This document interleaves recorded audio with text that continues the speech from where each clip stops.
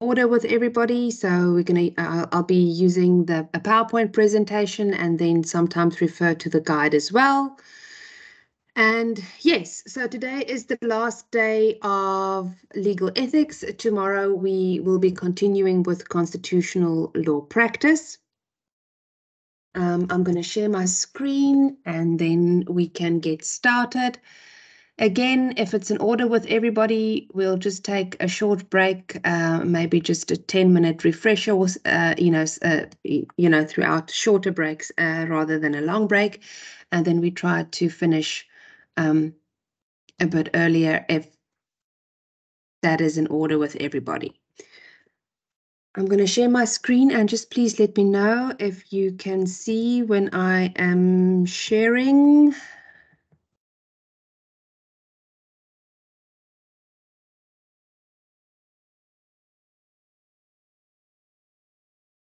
Can you see?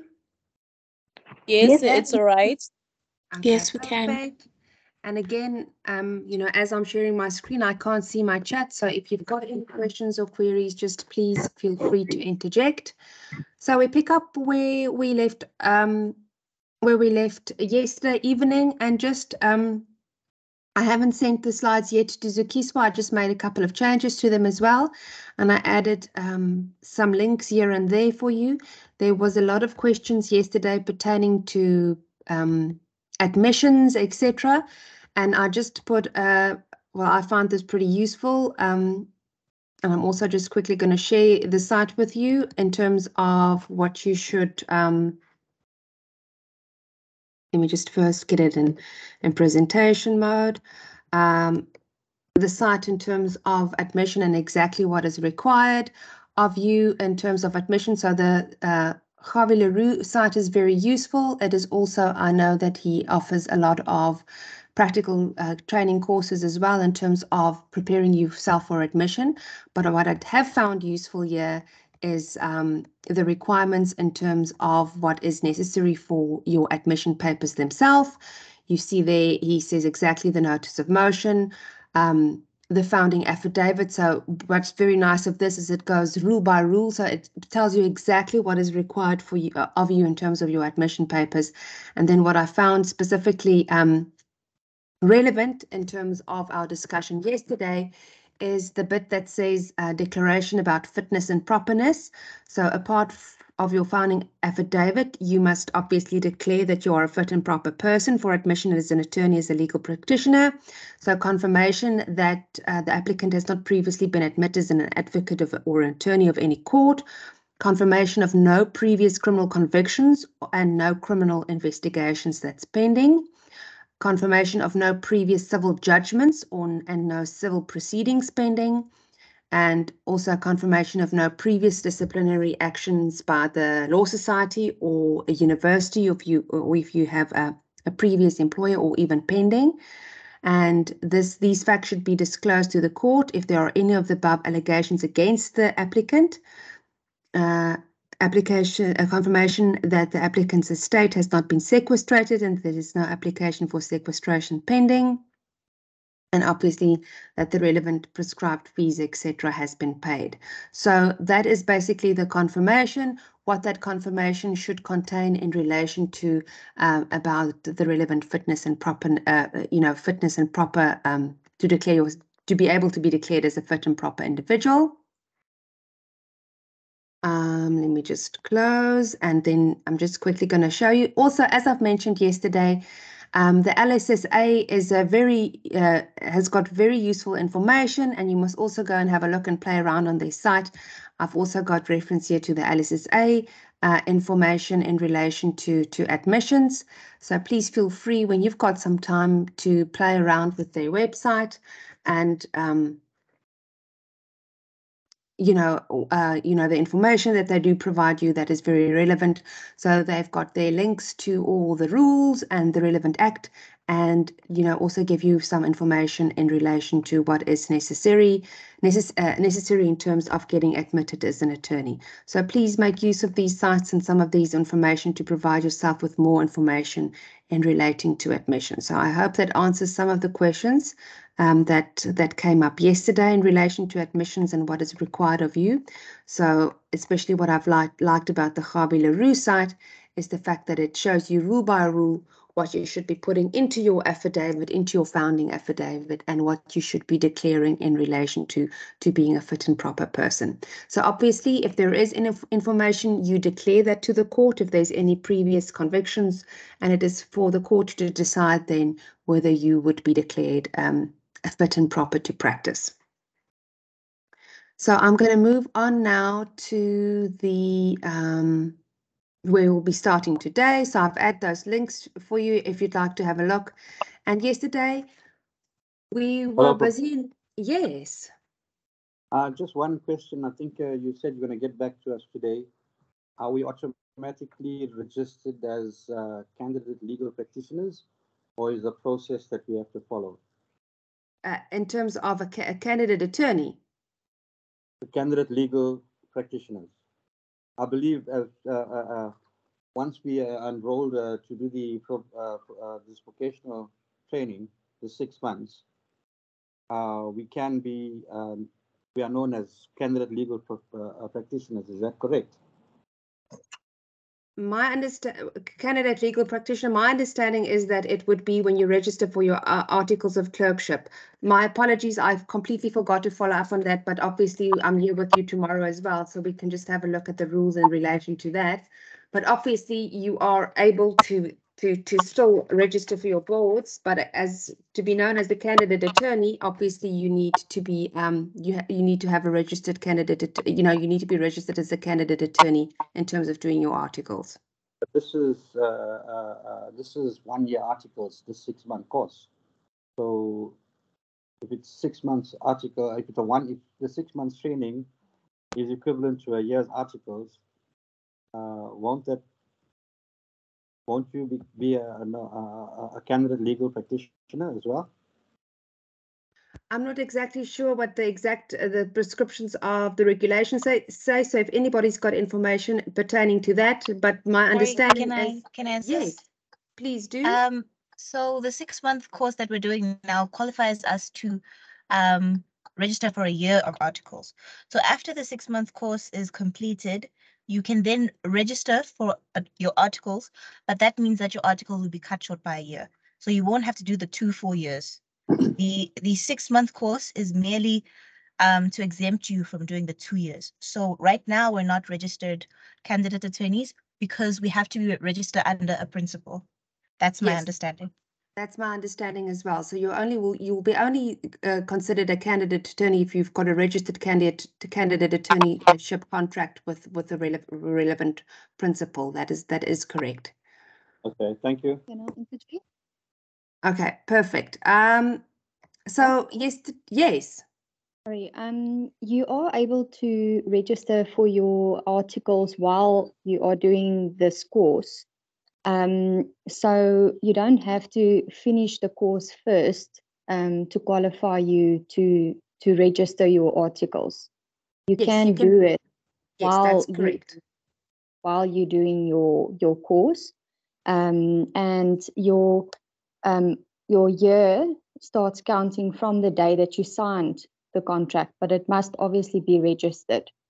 So yes, I signed mine last year on the 20th of December, which means the 20th of December, end of this year, it would have been my year. But obviously you register initially for 2 years, but once you get your certificate of this course, then you apply at the LPC for them to reduce it to 1 year. Yeah, that is correct. But yes, you're regarded as a candidate attorney if you've registered a candidate attorney contract. And if you're not necessarily because you're registered for this course.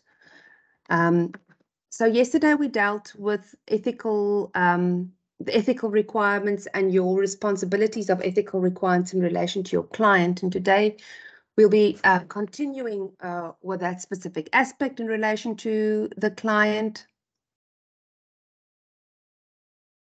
Sorry, and Prof. Yes. Sorry about this, Prof. I'm now worried when you are saying that the class continued yesterday, whereas I logged on around 5:30, but there was nothing up until I logged off at 7. So, but there was nothing going on there. So now I think it was just the 6 of us, if I'm not mistaken, because I was busy testing my device when I was hearing nothing going on. So now I'm starting to begin to be worried when you are saying the class continued yesterday.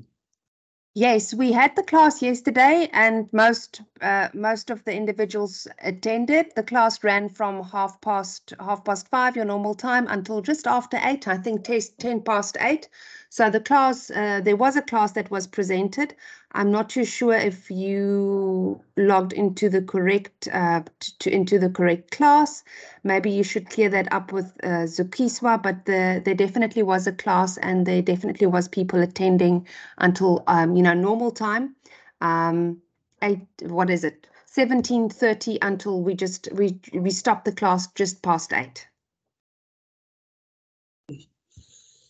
No, okay, no, it's fine, because there was a lady I spoke to as well. She was logged on as well. Then we were waiting with her also. I think it was just the 6 of us, if I'm not mistaken. So that's why I'm saying I logged off at 5:30 up until 7 o'clock. So hearing that there was nothing happening, then I decided to log off.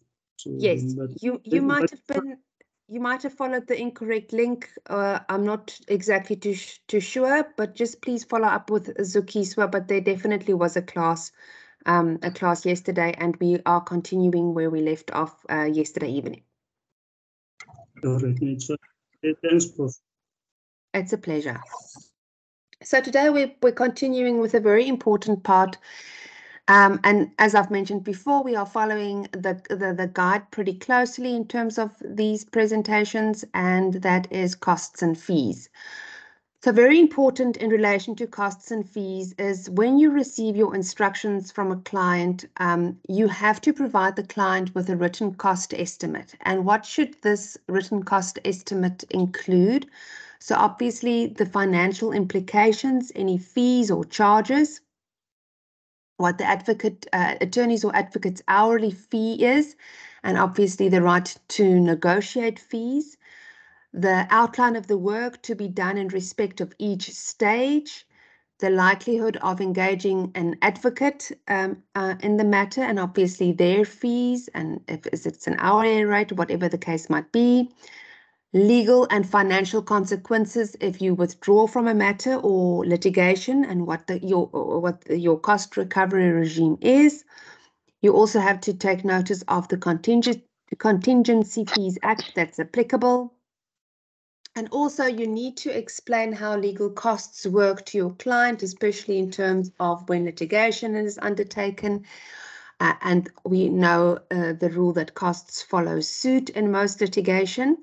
And your client should understand what the difference is between party and party costs. So we know that's costs that have been incurred by a party to legal proceedings that the other party is ordered to pay.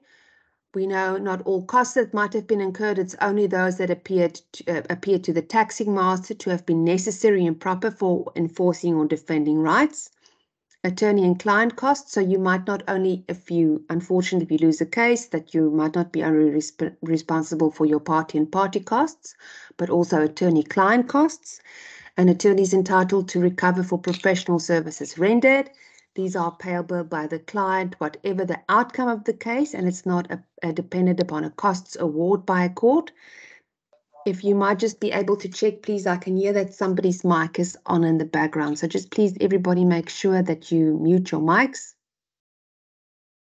Then attorney-owned client costs, that is remuneration an attorney is entitled to in terms of the mandated or agreement with the client. Costs in advance, an attorney is entitled to request a deposit of costs in advance. It obviously remains the property of the client, and it's deposited into the trust account until you're able to bill and prove that you've done the work, and then that money can be transferred to your business account. And also an interim bill.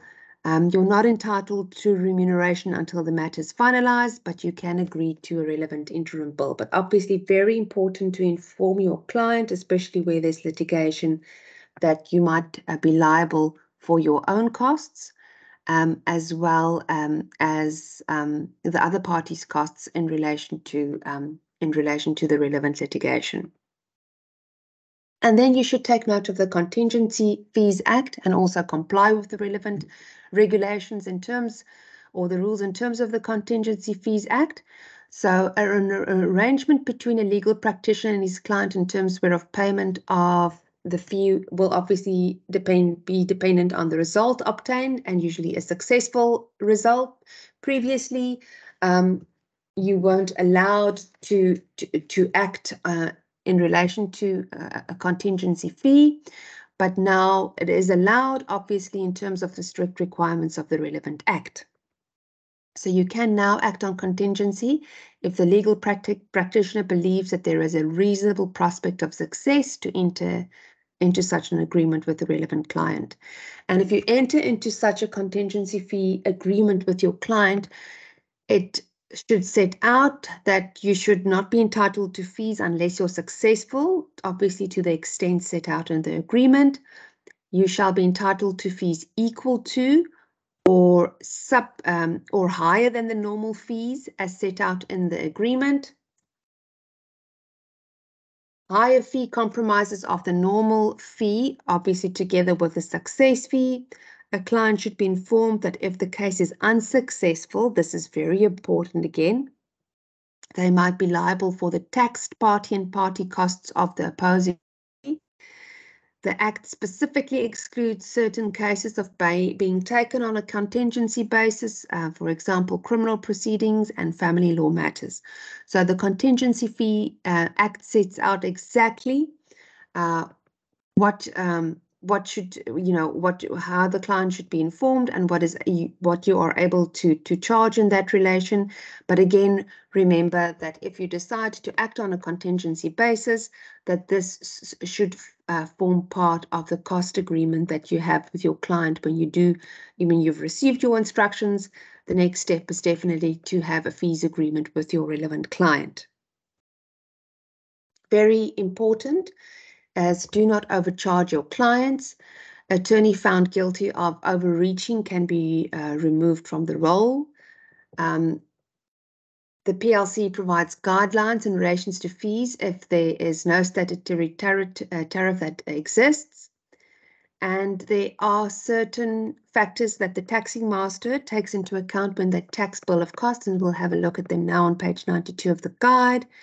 And remember the written notice of cost that must be provided to a client when accepting an instruction. So obviously it's very, very important to from the outset make your client aware of the relevant fees that is being charged, that you'll be charging, and obviously as well, will you be making use of an advocate, what those fees are, etc.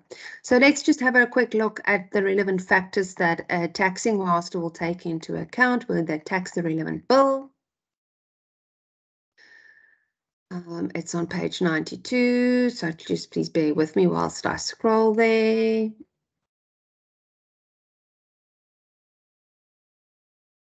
Okay. So in assessing a legal practitioner's bills of cost, the taxing committee will be guided by the following principles. Firstly, the amount and the importance of the work done, the complexity of the matter and the difficulty or novelty of the work that was done, the skill, the labor, the specialized knowledge and responsibility involved on the part of the legal practitioner. So obviously, if you specialize in a specific area, obviously you'll be able to charge more. The number and importance of the documents prepared or perused without necessarily having regard to the length, the place where and the circumstances in which the services or any part thereof were rendered, the time expended by the legal practitioner, the amount of the value if there's any where money or property is involved, the importance of the matter to the client, the quality of the work that's done, and the experience or the seniority of the relevant legal practitioner. So when party cost is being calculated by the taxing masters, they are being led by these different factors that you should be aware of.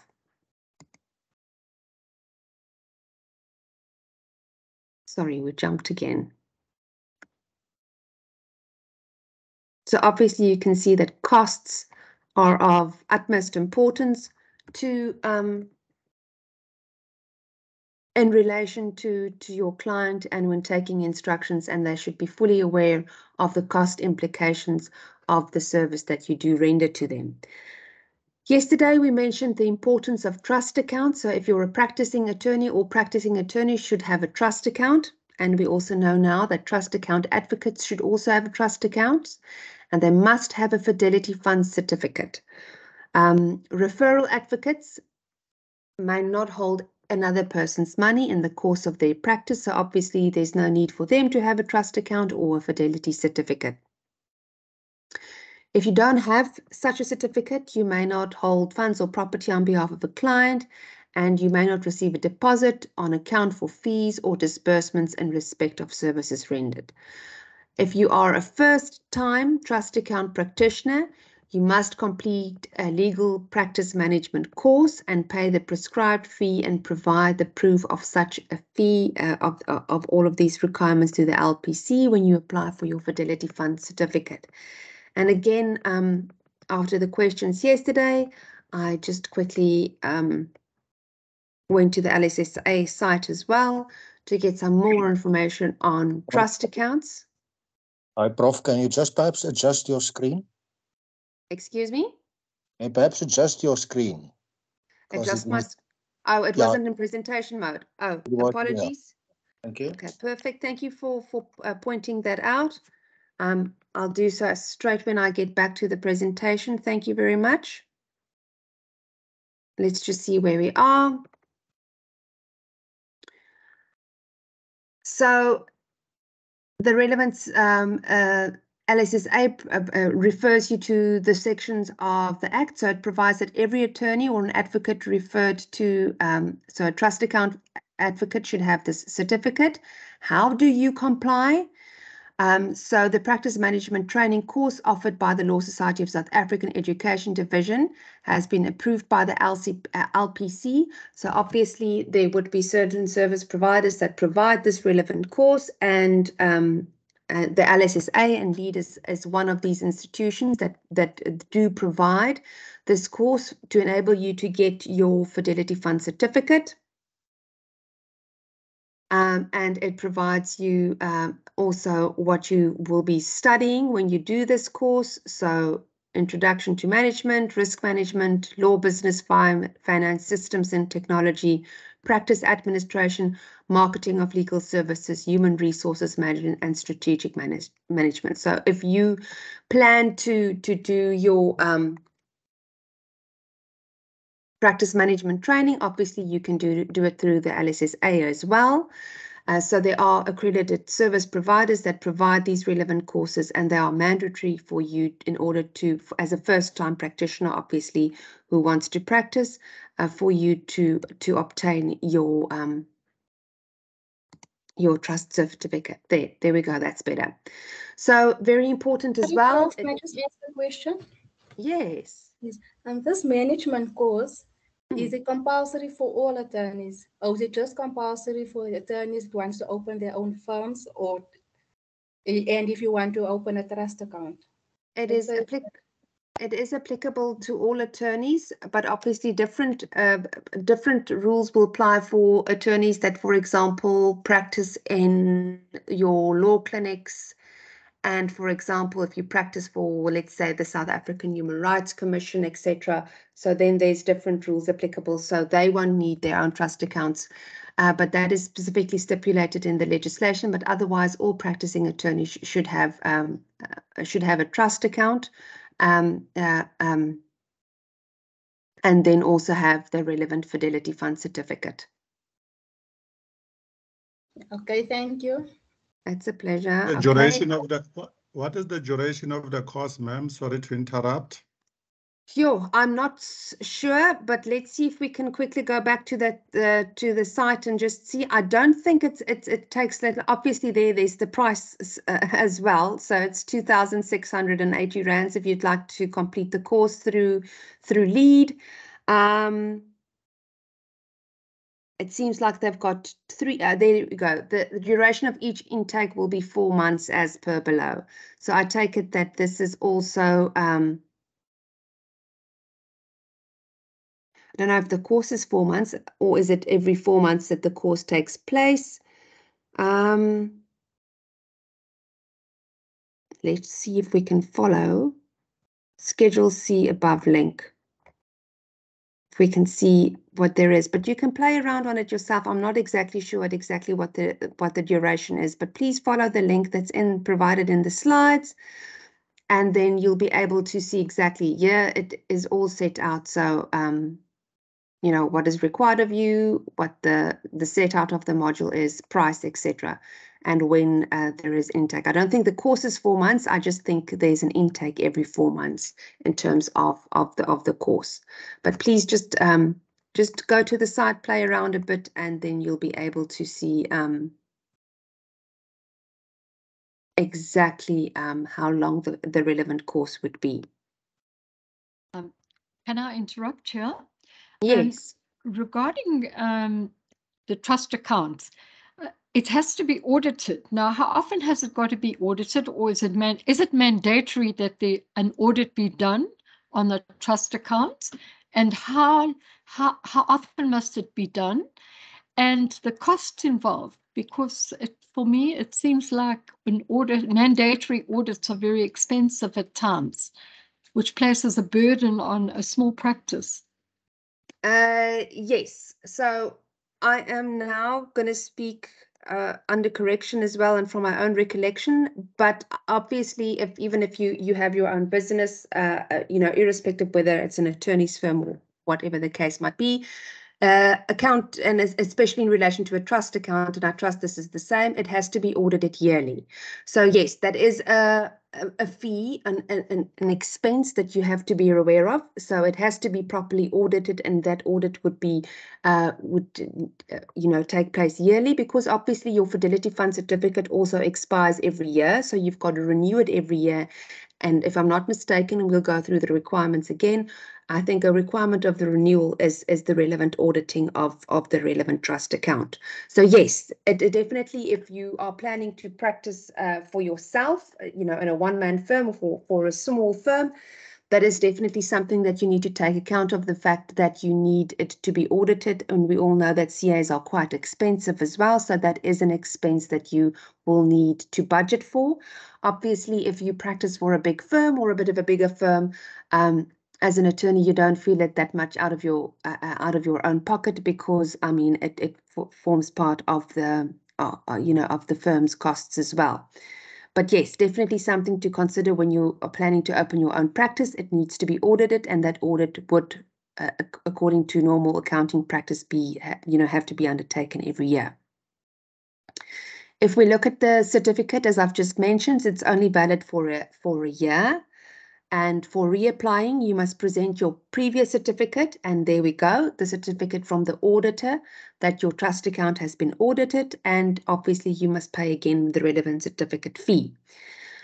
Just again, very important, the most important thing that I think you can take away from a trust account is that it's not your money. You keep that money on behalf of your client. You can invest it in a separate trust savings account or any other interest-bearing account, any money that is not immediately required by the relevant client, and upon obviously that client's requests. And any interest accrued has to be paid over to the Fidelity Fund.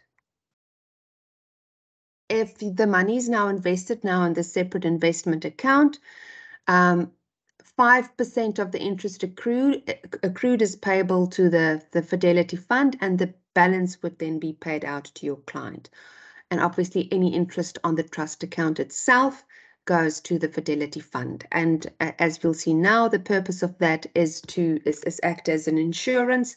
If there is any fraud by attorneys, then obviously the public can go to the Fidelity Fund in an effort to recoup that monies that was lost. So there's a duty to report to the LPC if money in the account is less than the credit balances, with a written explanation and a correction. a report of a client's account if it's in debit and the reason therefore and a correction or any irregularity in relation to your trust account needs to be reported to the LPC, and obviously what corrective action you've taken in terms of correcting that that accounting irregularity. I mentioned yesterday, so please have a look at your guides there as well. There is special arrangements with the banks in relation to trust accounts and their management. You can have a look there on page 96 of your guide.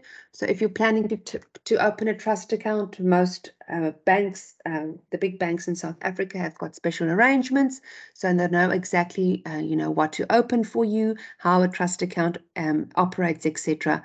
So they are fully aware of the requirements for a trust account and will assist you in opening that relevant account.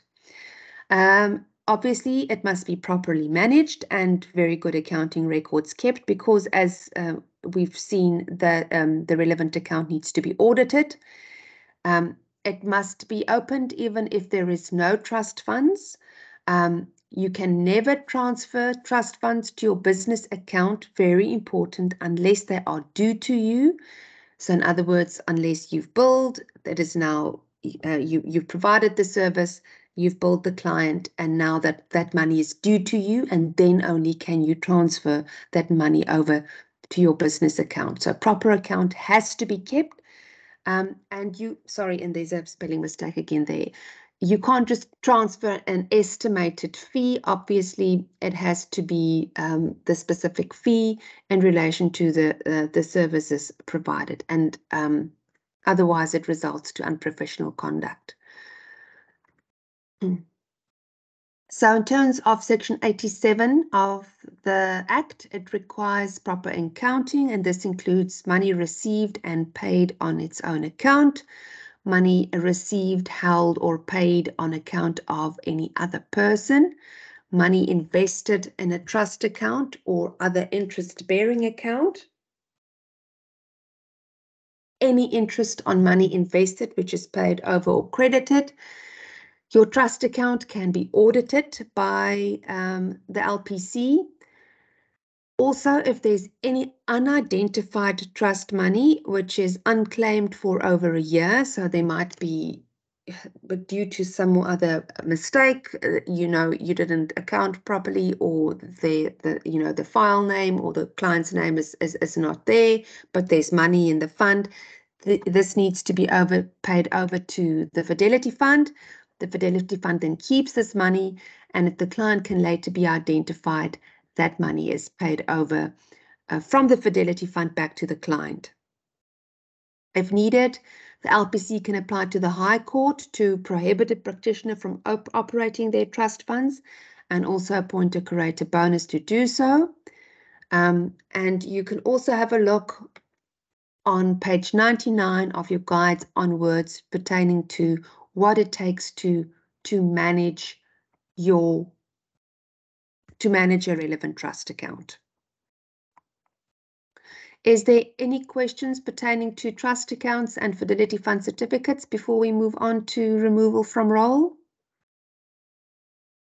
The guide obviously provides a lot more information, and you're more than welcome to work through it in your own time if you need any specific information or specific reference to sections in the Act. Sorry, Prof. Yes.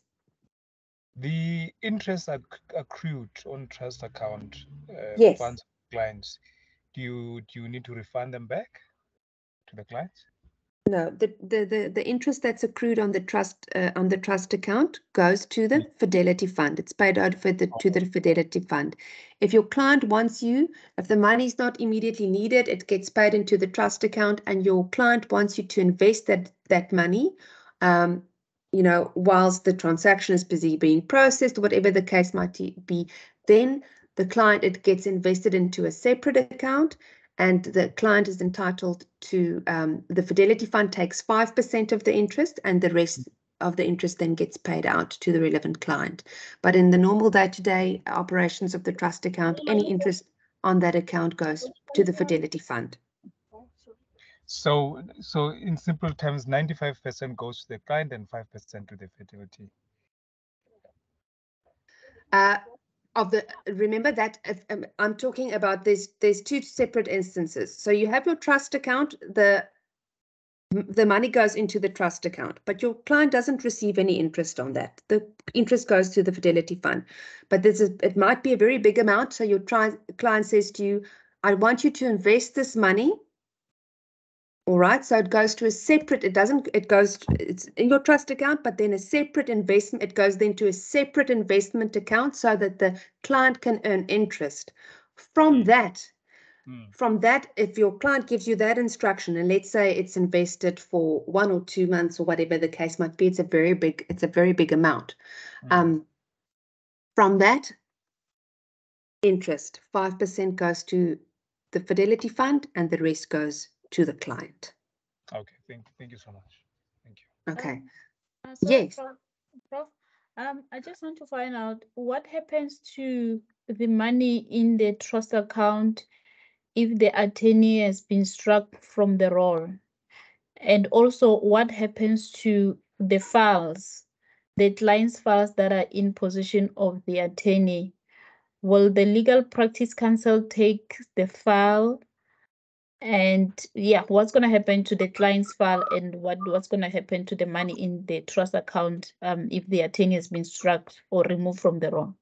So obviously, if the attorney has been struck from the role or removed from the role, the Legal Practice Council will obviously, step in and will then, can appoint a curator to then deal with the trust money. So the relevant trust monies will then be managed and obviously paid over to the relevant client, that's owed to the clients.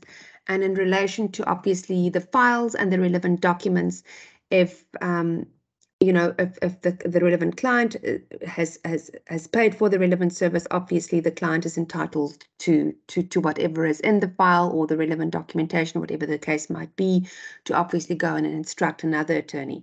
But obviously it will be managed by the LPC.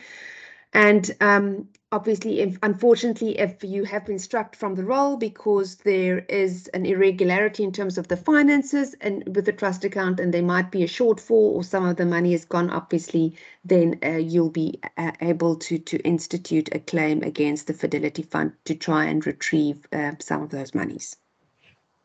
Oh, okay. Prof. Yes. Yeah, just one question. I just want to check. Noting that the money that's put on investment goes to the Fidelity Fund and maybe some of the proceeds to the client. I just want to check, you pointed out earlier that trust accounts are audited annually. So from whose account are they audited? Because from what I'm hearing, it appears that even if trust money is invested, nothing from that proceeds goes to the attorney. So from whose account are audited statements made that are taken to accountants? How do you mean from, so irrespective if it's the client's money, it remains your trust account. So the auditing happens of of the relevant trust account, and if there is a separate investment account in terms of where trust money is invested, that obviously account is audited as well. So it is audited irrespective whether it's the you keep the money on behalf of a client, but it's audited. The auditing happens from your trust account. Did I understand your question correctly? Yeah, isn't it that on one side we would have an attorney opening a business account, and then on the other opening a trust account? So yes. My question was, when the auditing of the trust money occurs, where is it? Which account must pay? Is it the business account or is it the trust account? Trust. When you pay the auditors, Yeah. Okay, the auditors are paid from your business account. So you can't take money from the trust account to pay the auditors. The money is taken from your business account to pay the relevant auditors.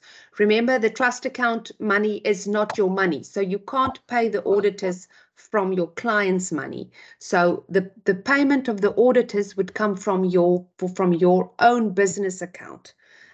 You pay for the auditing of the trust account and the trust investment accounts. So you don't pay the auditors from the trust account. That is a fee that you are responsible for paying from your business account. Yes, Prof. Hello. All right. Hello. If everybody, yes, is there a question? Yes, just a quick one, Prof. I just want to know, you mentioned that the auditors are normally from the LPC.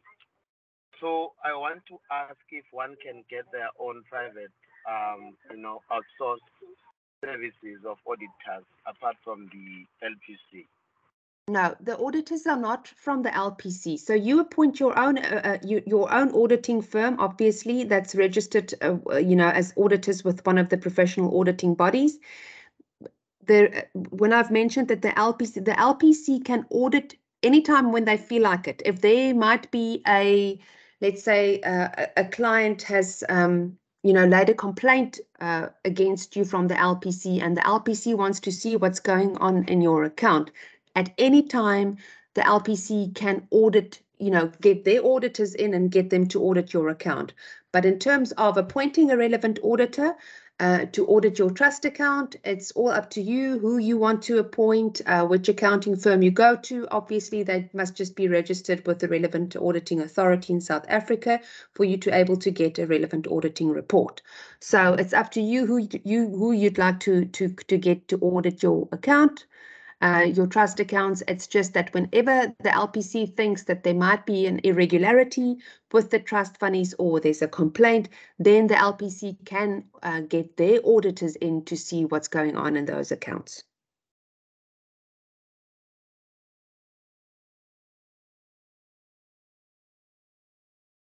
I hope that clarifies it. Yes, thanks, Prof. Okay, perfect. So let's just carry on with removal from role. So a failure by a legal practitioner to comply with any provisions of the LPA. Yes. Hello. Hi. Can I ask a question? You're welcome to. In a situation whereby a person has maybe asked for money from the bank, maybe probably to buy land, and then normally they'll give you like 50%, and then they already pay the other 50% into the attorney's account, and then the process doesn't get, it's not completed. If they ask for their money back, they've already paid for registration and everything else, but nothing has happened. Will they get everything back, or there's certain fees that they're not going to get back, like registration and all that, but the property is not yet registered in their name? But what and fees they get back that money? What fees are you referring to? So all the money that is paid in the trust account obviously is the client's money, and it's dependent on, if money has been paid out from the trust account to the business account to account, to pay for relevant fees or whatever the case might be. So it's dependent on what services have been rendered, what has been charged for that, and what is left of the client's money in the relevant trust account. The process is not complete. There's nothing happening. Yes. In that sense, you get everything, because you can't register a bond that is not even there. Yes. So if no service has been rendered and no bond obviously has been registered, then the client is entitled to their full fee. Everything.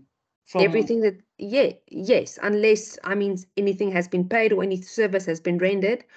But, the money would be paid on specific instruction that the money is for X, Y, and Z. Money gets put into your trust account and it can only be used for X, Y, and Z and nothing else. If the client suddenly terminates the mandate, or if something falls through, you have to pay back the client the relevant money that is in the trust account. Okay. You can't decide, oh, I've done, you know, decide for yourself, you know, what you think that you're entitled to a part of that. It all gets paid back to the relevant client, unless it's for services that you have provided and can prove that you've provided that service.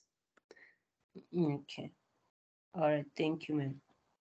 Pleasure. So failure by a legal practitioner to comply with any of the rules of the LPA can obviously, you can be called before a disciplinary committee. If you're found guilty of misconduct, they can apply to have you struck from the role. They can suspend you from practice or interdict them from dealing with trust money. And also it would mean that you're no longer a fit and proper person to practice law. Theft of trust funds is a very serious offence, and you will be removed from the role. And not only will you be removed from the role, you will be criminally prosecuted. Unfortunately, this is also the one transgression for which most attorneys are struck from the role is when it comes to trust funds and irregular accounting, or the fact that trust monies just disappear. But just please be aware of the fact, and you'll also see that there is a vulnerability of practitioners to specific fraud syndicates. Go have a look through in a page through from page 105 onwards, where a dubious client will, get you to pay monies into the trust account, and the monies are then siphoned through the trust account, and fraud is being perpetrated in a sense. You should be aware of the fact that there is fraud happening, and that there are fraud syndicates that target attorneys and their trust accounts. And the onus is on the practitioner to ensure that the recipient account belongs to the payee when a payment is made, because the bank doesn't check it. It's your responsibility to check. I was saying leave the shoes in there. Hi, can you just please make sure that your mic is muted? Let me see if I can track the person. Sorry. Perfect, thank you. So the Fidelity Fund is not legally bound to assist practitioners who fall victim to this sort of fraud.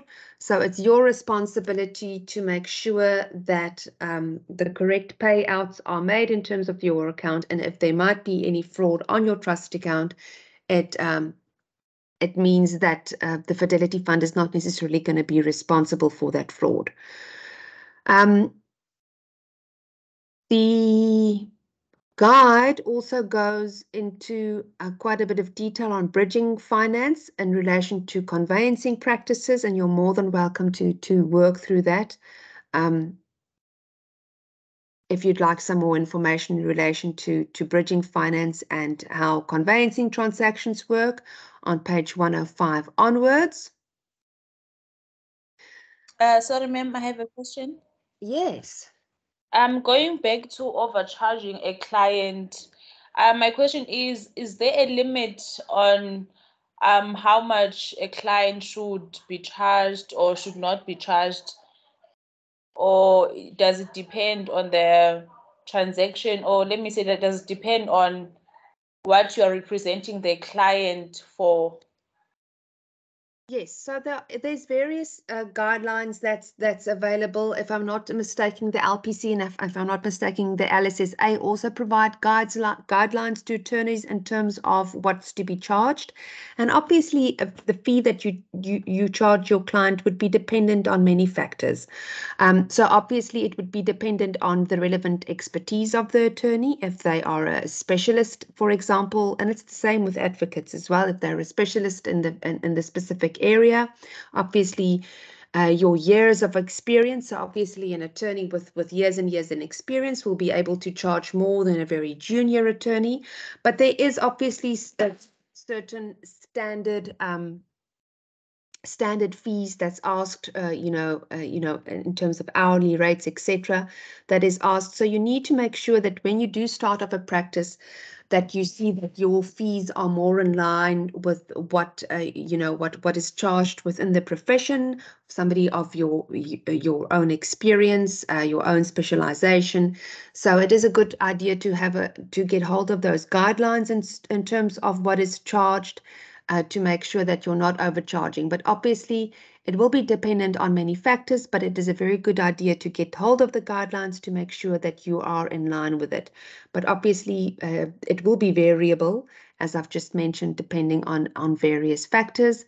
But you have to make sure that you don't charge exuberant amounts, and it also comes down to dishonesty, and especially with contingency fees as well. And we all know, of the Bobrov case, and the big fraud that happened there in terms of overcharging clients and also irregularities with trust monies, that there is limits as well. And please have a look at the Contingency Fees Act as well in terms of what you're able, you can't, for example, especially, and that's unfortunately where a lot of the fraud happens, is in RAF matters and in medical negligence matters, where you get big payouts, and then you take most of the money for yourself and only leave a very small portion for the client. So those will be cases where there's where there would be a flagrant overcharging. But if you don't plan to practice in a firm, and if you plan to start your own practice, it's a very good idea just to have a look around, get some guidelines, and also speak to colleagues, that's more or less in the same position that you are in terms of how much they are charging, and make sure that you are in line, and obviously in that regard that you charge a competitive rate as well. Let me just see before we go on with the termination of the mandate. It's now just about 6:20. Would it be in order if we take just a quick 10-minute water break?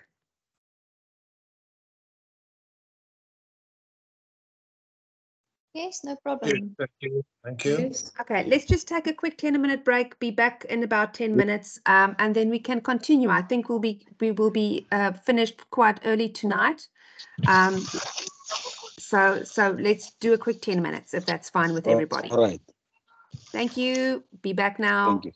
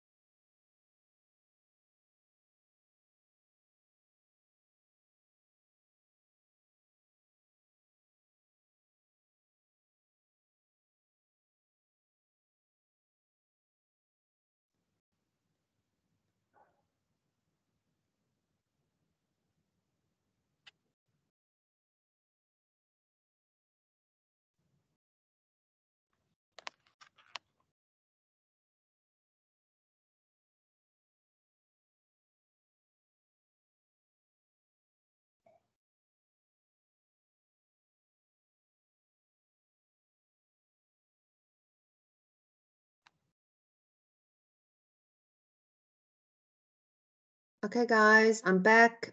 We can proceed again. I also just checked the slides. There's not much that we are going to continue with, so we are almost there. Let me just see where I stopped. Okay, yes, we are at the termination of mandate. I hope everybody can see the screen.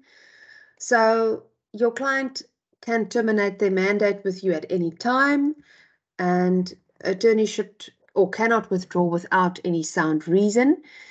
If a client terminates the mandate, you have to withdraw as the attorney of record, and you need to file accordingly with the court. When would it be deemed all right with you or with good reason for an attorney to withdraw? When there is improper conduct on the part of the client, deliberate fraud, where there is certain personality clashes and it's just impossible to work with the client, when the client does not accept advice or persists on defending an action if the attorney very strongly advises that the client should settle. Also, when the client obviously fails to pay you. And you are, as an attorney, you're obviously entitled to the funds up to the point of termination. So obviously termination immediately withdraws your attorney record and you need to file accordingly with the court.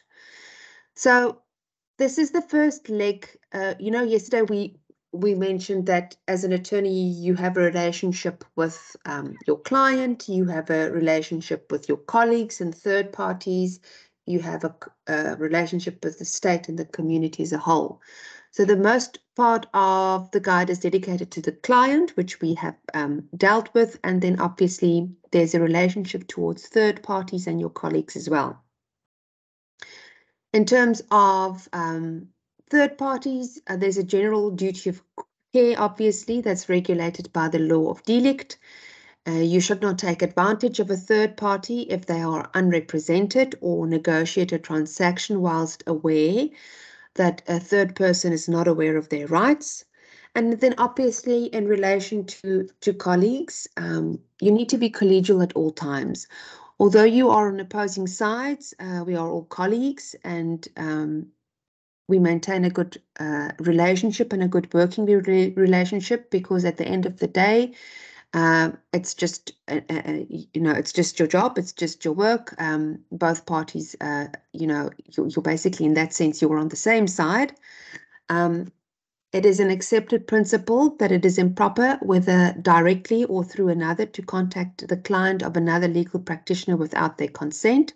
So if you plan to do so, you obviously first, phone the relevant legal practitioner and tell them about your plans and whether it's in order for you to contact their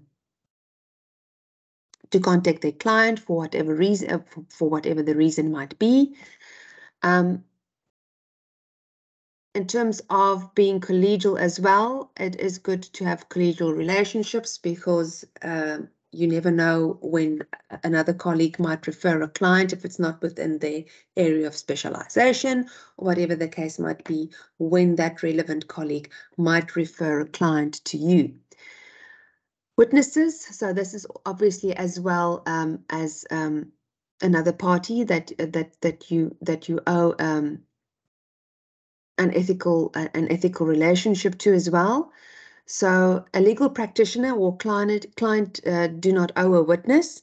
Attorney can interview any person who they believe is in possession of information which may assist their case, and cannot be deprived of this right by the fact that the other party has taken a statement or subpoenaed the person.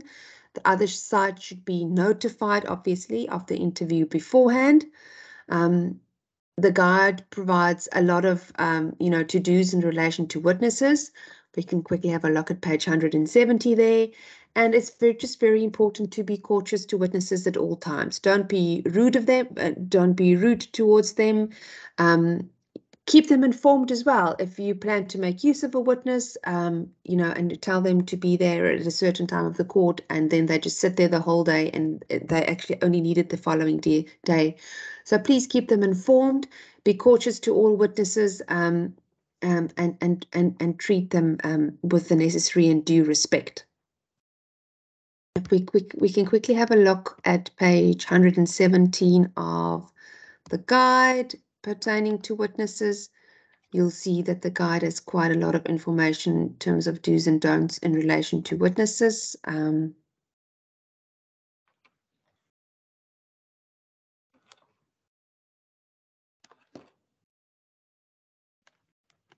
Just get the right page number there. Oh, I hate scrolling. No, I can't remember the page number. I think it's 177. Let's see if we can trace it. Page 117. 117 or 177? 117. 117. Ah, thank you guys. This happens after a long day, which I trust it's been for all of us.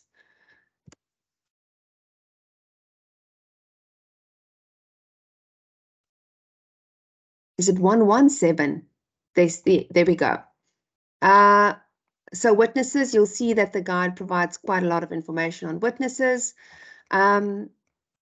State witnesses, obviously, Constitutional Court has ruled the rule of practice prohibiting the interviewing of state witnesses by an accused for his legal representative without the permission of the prosecuting authorities unconstitutional. An accused person has the right to consult a state witness without prior permission of the prosecuting authority in circumstances where his or her right to a fair trial could be impaired. If on the special facts of a particular case, the accused cannot properly obtain a fair trial. So obviously you just need to be aware of the rules in relation to witnesses and the common courtesy that is owed to witnesses in that regard. The guide provides quite a lot of information there, and then you are more than welcome to just work through it. I am just touching on the most important aspects, as I feel that if you want any more information or particular information, you're more than welcome to read the guide in your own time. Then counsel, page 118 is relevant to counsel.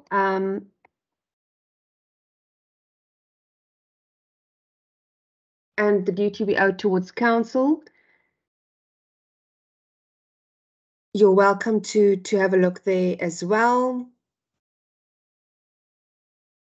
So the obligation to pay fees had to flow from an agreement between the parties. This agreement could either be an express agreement or by implication. Counsel obviously was not allowed in terms of ethical rules to receive instructions or payment from a client, and they had previously been suspended if they had failed to observe this rule. If there was not an express agreement between counsel and attorney, the necessary implication therefore was that it could never be an implied term of the agreement that counsel looked at the client to pay fees. So obviously counsel was not responsible, could not get the fees from the client. Obviously they have to go to the relevant attorney to obtain the fees. The client pays the attorney then pays the relevant counsel. Counsel would not be permitted to conclude an express agreement that his fees be paid by anyone else than his attorney. It therefore followed logically that an attorney would always in South Africa law be liable for counsel's fees, even in event of the client not paying the attorney, which is obviously quite important.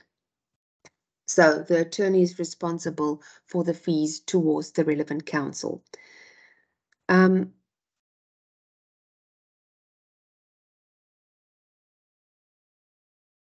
Let me just move over again to the slides. So it's also the attorney's duty to provide counsel with comprehensive instructions. Very important to attend all the consultations with the relevant counsel, as well as the court proceedings. A matter, sorry, there's a spelling mistake again. A matter should not be stood down for instructions to be taken from an attorney. So on the relevant day, when the litigation takes place, the matter is being heard in court. You'll be surprised that a lot of time matters are stood down because the relevant attorney is not around, and the advocate then has to stand down to take instructions from the relevant attorney and therefore the relevant client as well. So make sure when there is a matter to be heard and you've instructed counsel that it's not just counsel that attends the relevant hearing, that you attend the relevant hearing with counsel, and obviously as well, preferably with the client as well. Meetings with counsel is always at counsel's chambers, and it is very important that the attorney always be present. If the attorney obviously is not present, obviously a candidate attorney or somebody that's from the relevant office that's been instructed, but always make sure that the relevant attorney is present when there's a meeting at council chambers, and the counsel and a client should never be meeting alone. There should always be an attorney present. And obviously, in relation to what we've just discussed, pay the relevant fees of your counsel timeously, otherwise you'll not be able to brief them again. And word spreads as well. You'll be surprised how small the legal fraternity and community really is. Then in relation to the attorney's ethical responsibilities and relationship, so we've done clients, third parties, colleagues, and then obviously towards the court as well. An attorney is admitted to practice and can be removed from the role by the High Court, and as legal practitioners, we are all officers of the court. There's a duty on us not to abuse the process of the court or hamper your opponents in the conduct of their case. There's a duty towards the court and a responsibility towards colleagues to act honestly, conscientiously, and openly for the proper administration of justice. Again, just some general rules. Always dress suitably, and if you are an advocate appearing before counsel, appearing before, or obviously an attorney that's got right of appearing in the High Court, and you are appearing for the first time, you need to introduce yourself in chambers before the relevant judge. Always be courteous to court staff, especially if you're a CA. We know as CAs, we are usually tasked with going to court, finding files, looking for documents. It's very important to have a good relationship with the relevant court staff. It will only assist you in obtaining what you need. Can I just ask that you please mute your mic?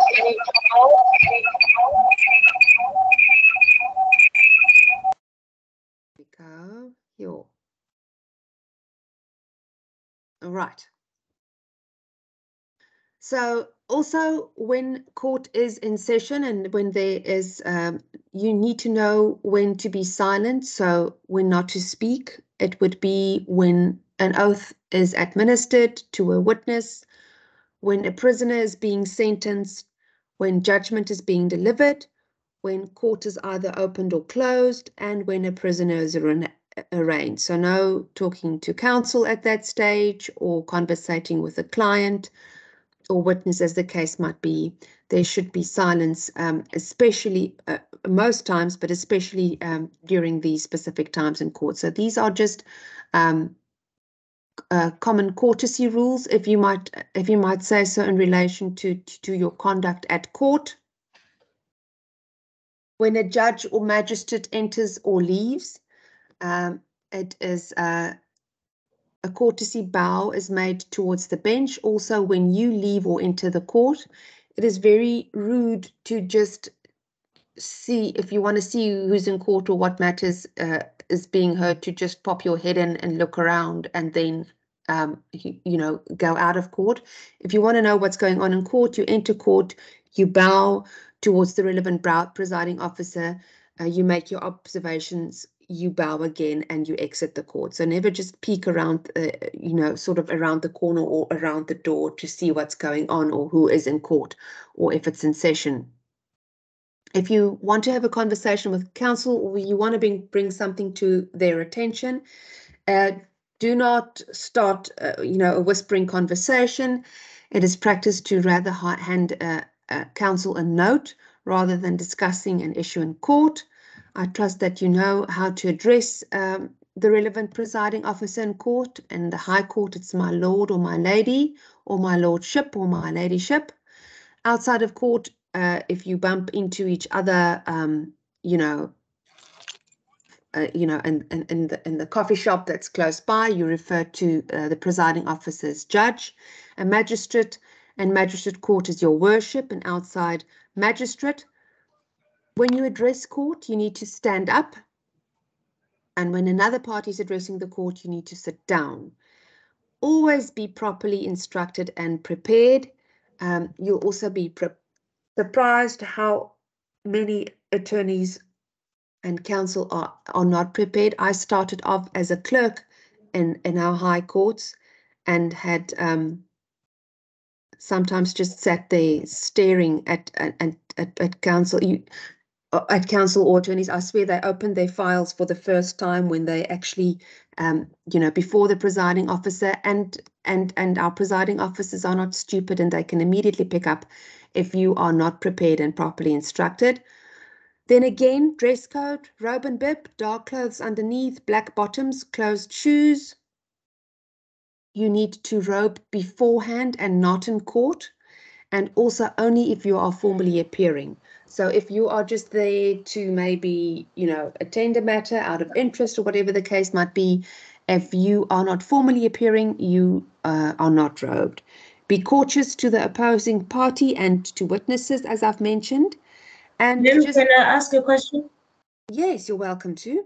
I had an issue with the dress code, especially when it comes to what clothes we're supposed to wear, like black bottoms, closed shoes, and is there an authority that can say that we supposed to dress up like? Because most of the time it says that we should actually wear dark and white, but I've seen in the other courts that they can wear colors and what. Can a magistrate call you to order, or is there a law or authority or anything that you can use to say this is how you're supposed to dress? There's not a specific law, but it's just seen as a code of good practice. I think at some stage there was a rules that governed it, but there is no longer. But it's just a rule of good practice. So it's frowned upon to wear bright clothings or to wear very high heels, for example, and open shoes. Sometimes it's a bit more lax in the match courts than it is in the high court. But traditionally, the clothes would be, obviously with your robe and your bib, it would be black underneath or dark brown, possibly, or a navy color would be acceptable. But as I've said, it's been practiced, and it's seen as a sign of respect towards the court and the presiding officer. As I've mentioned before, you'll be surprised how tiny the legal fraternity is.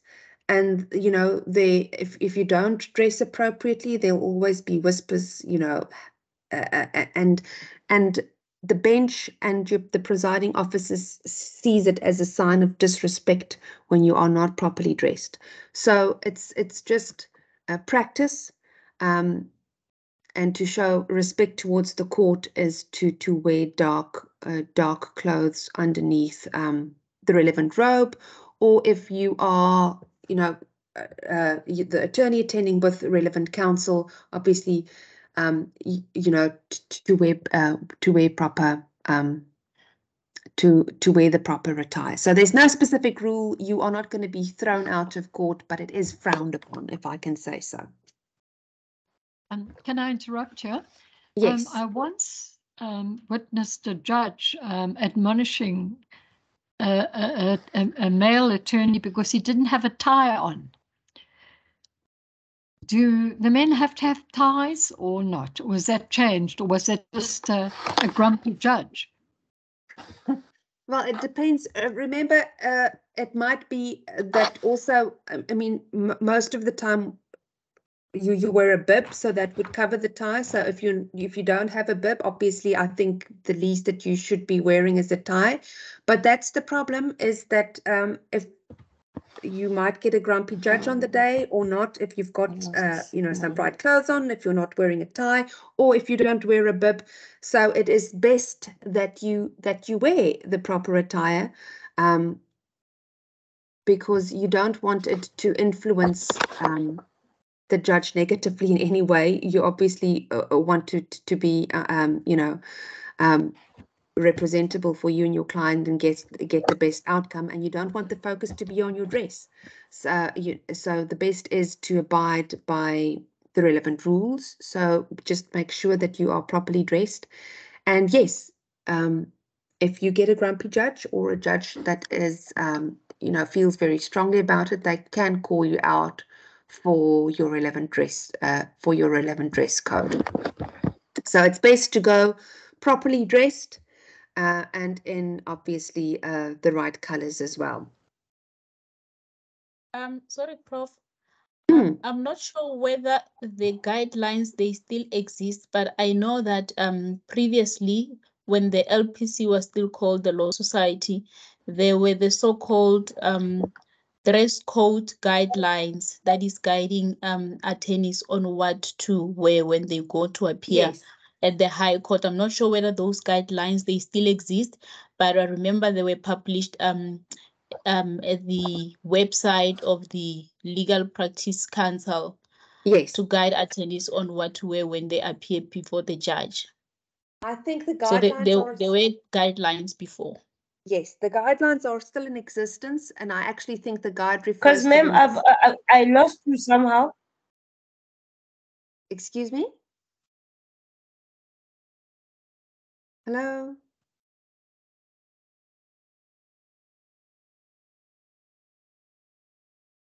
I think she's gone.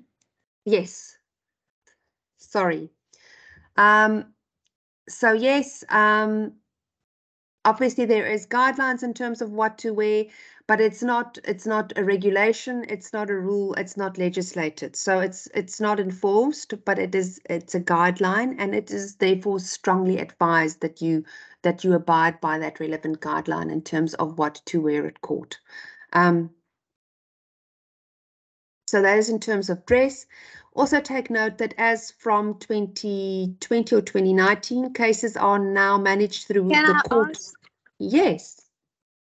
Do candidate attorneys also wear robes when appearing in court when given a matter? If I'm not mistaken, yes, they do. So if you do appear before court, you are robed. Oh, okay. Thank you. Oh, ma'am, I lost you because I asked a question and then my signal was, I lost signal somehow. Yes. I've also realized that where I am, even the magistrate sometimes will come with a shirt, Scotch shirt, the prosecutors pink shirts, like I don't know who's gonna call who to order if it's like that. Yes, well, as I've mentioned, it's more relaxed sometimes in the magistrates court, and also it's also dependent, different divisions, different courts, and different in the different provinces in South Africa. Obviously, some would be more stricter than others. So obviously, you'll have to see in the area in which you practice and the course in which you practice what is acceptable behavior and what not, and see that you abide by those relevant rules. But just be aware of the fact that if the dress in the match court where you might be regularly appearing is more relaxed, that's all good and fine. But just take note then maybe when you go to the High Court that it might be different, and that you're then that you just make sure that in the day that you go to the High Court that you're more conservatively dressed, that you would, for example, be dressing, as you appear in the match court.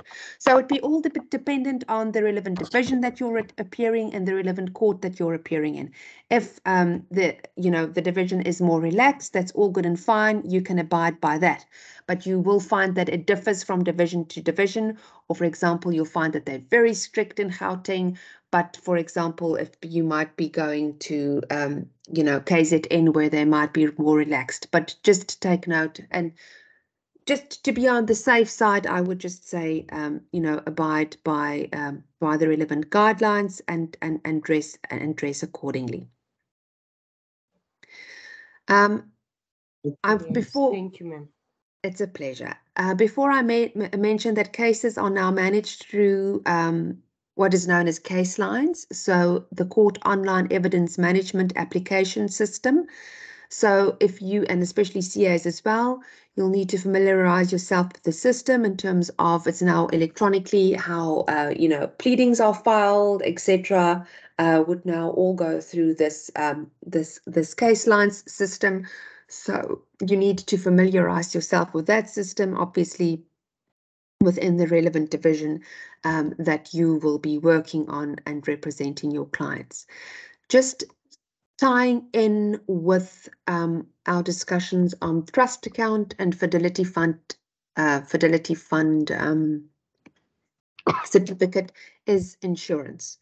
So legal practitioners insurance indemnity fund, or the LPIF, provides for negligence by a legal practitioner, and special extension is provided to support staff.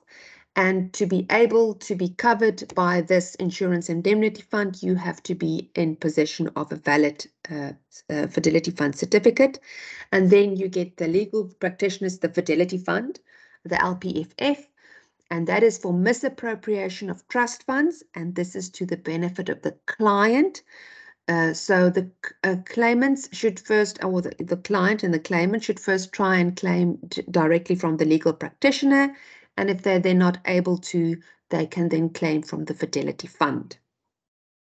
Have a look at section 34.2b. We'll have a look at section 34.2b of the LPC on page 139 of the guide.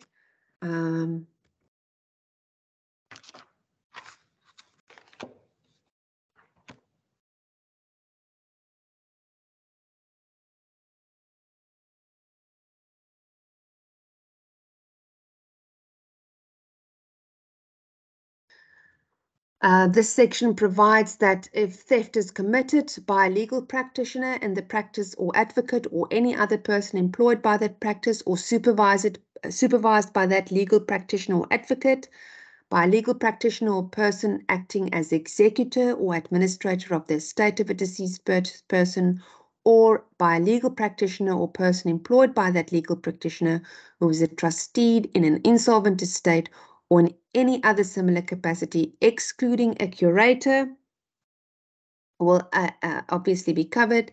And in order to institute a claim against the LPFF, a claimant must prove that he or she has suffered a monetary loss by reason of theft committed by the legal practitioner, candidate legal practitioner, or an employee of the legal practitioner, of the money entrusted by or on behalf of the claimant to that legal practitioner.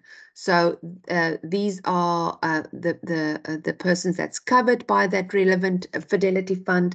If funds are misappropriated, the client can then seek recourse through the Fidelity Fund. The claim must be lodged within 3 months of becoming aware of the theft, or reasonably ought to have been aware of the theft, and it does not protect the practitioner, but again, it's for the public. Now, the legal practitioner's insurance indemnity fund is for if there's if there might be a claim like negligence against against an attorney, that you might be covered through that. Many firms have additional cover as well, and some firms may request this cover. If there's sorry, it's not firms, but some clients may firms may request this cover before they big firms that do big commercial and do big commercial transactions, etc., may actually request additional cover before they instruct a relevant attorney's firm.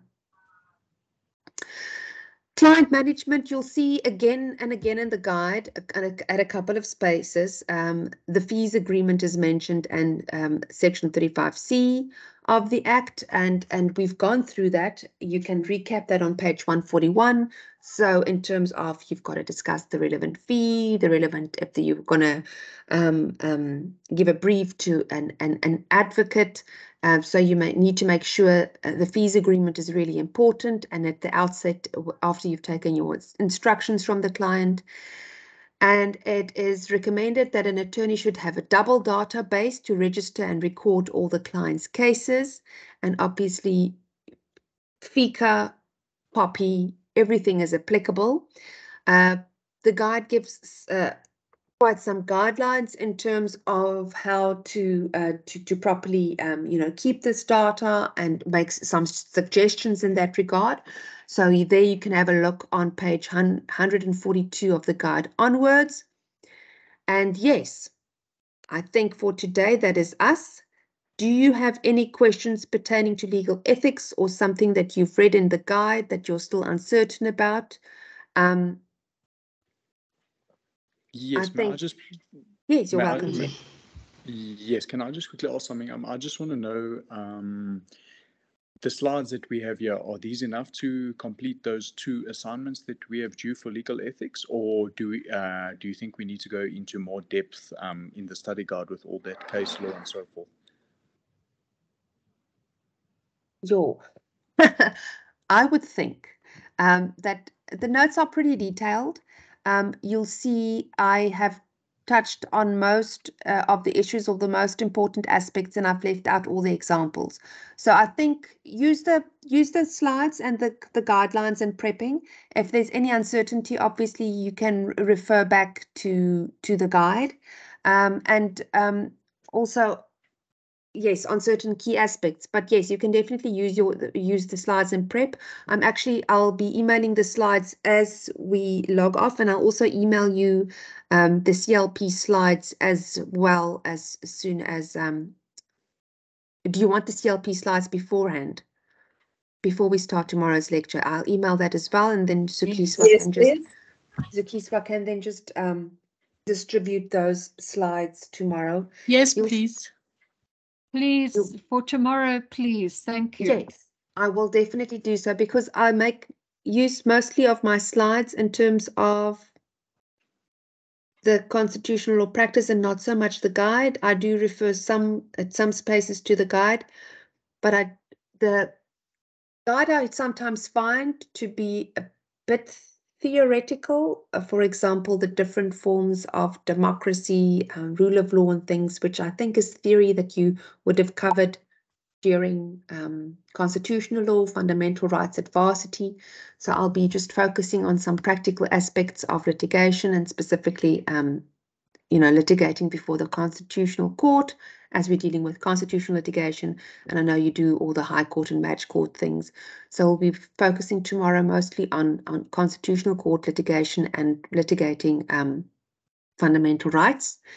But I'll email you I'll email Zukiswa the slides, so that you'll have them ready for tomorrow, and then you can follow the slides as we go along. Any questions or queries? Ma'am, slides for this lecture. Are you going to only send PowerPoint slides, or your video, the recording? Because we have realized in other lectures, we're struggling to get the recordings. Yes, I'm not responsible for recording the lecture, so the recording is made by the LSSA, so that is Zukiswa and them. So you'll have to ask them if you'd like access to the recording. I can give you access to my slides. By all means, I'm going to email them straight away now to lead, so they can distribute them to you. But unfortunately, I don't have access to the recording, so I won't be able to attach the recording for you. Can you recommend to them to put recordings for us? Because some students are being affected with load shedding, and they don't get enough of the lecture, like the guy who did not attend yesterday. Yes, Surely he missed a lot yesterday. Yes, I'm sure that in those circumstances, the recordings will be made available to the students. But yes, I don't have a problem in sharing my slides or the notes that I've used for you guys over the past 2 days. Is there any questions or queries that you might have? And just in relation to the trust accounts and in relation to the Fidelity Fund certificates, it's I think as well that some of the rules and regulations are attached at the back of your guide, if I'm not mistaken. So obviously you have access to them, and it's the best to, if there's any uncertainty, to go to right straight, not even to the guide, but to the primary source, which is the relevant legislation, the relevant rules, and the relevant regulations, to provide yourself with clarity in exactly what is required. Because you'll see as well, in terms of preparing, for example, your admission application, it's just important to follow the letter of the law and comply with every single, you'll almost mention them, you know, with every single little rule or regulation that's prescribed in terms of what you should be able to prove. And that's why I refer to that site, because that's very handy, because that's exactly what they set out for you in that regard. Any further questions or queries? Yes, ma'am. Not just to draw us back, I just want to find out what is, if there is a difference between PVT and PLT. PVT and PVT and PLT. Yes. Is it referred to in the guide or in regulations or the law? Where is the? I think PVT stands for this particular program that we are doing now, and the PLT, practical legal training, as well. So students are kind of like confused with regards to whether they are the same thing. Can I help you? Somebody's welcome to intervene yet. Do you know something? Yeah, when you register your articles, that's PVT, practical vocational training. That is your articles. You get that on your contract, because you sign a contract when you apply to register your articles. That's PVT. And then this, what we do in this class, is PLT, which is practical legal training. Okay. Yes. Now that you're mentioning it, that's absolutely correct, and that's the terms that's used. That's actually the terms that's used. So yes, PVT is your articles, and then PLT is this. Yeah, this practical the training course that's offered. Yes. Thank you. Hello. Hello, ma'am. Can we get Hello. Yes, I had a question during your presentation, which I decided to reserve for when we are at the end of your presentation. With regards to contingency fee agreement, in a situation where the client and an attorney, they conclude a contingency fee agreement, and then the client terminates the mandate before the matter can be resolved, is the attorney then not entitled to anything for services rendered? It will depend on the relevant terms, of the agreement. But remember, if you, that's the purpose of you signing a contingency fee, is that you will only be paid once if you're successful. So that is sort of the risk that you run. So that is the purpose of a contingency fee. The purpose of a contingency fee is that you'll only get paid if you are successful. So in other words, unfortunately, the other side of the coin could also be correct, that you get nothing if you are unsuccessful. And also, so that is sort of the double-edged sword, if you'd like, in terms of contracting, in terms of the contingency fee. As I've just mentioned in the slides as well, that there are specific requirements in terms of the agreement that you need, and the matters as well, in terms of which you're able to claim a contingency. But yes, contingency is you get your fee if you're successful. Hello. Hello. Yes. Hello. Yes, I just want Hi, Prof. Hello. I was speaking to one of the guy who's currently doing the articles. He told me that if you have succeeded on a trial, you can also claim the opposite in terms of the legal fees. Is that true? From the opposition, remember we referred to party costs. So if you if you are the successful, but there was no declaration of legal fees cost liability by a presiding officer, but you've just succeeded a case and you just want to claim your legal cost except expenses.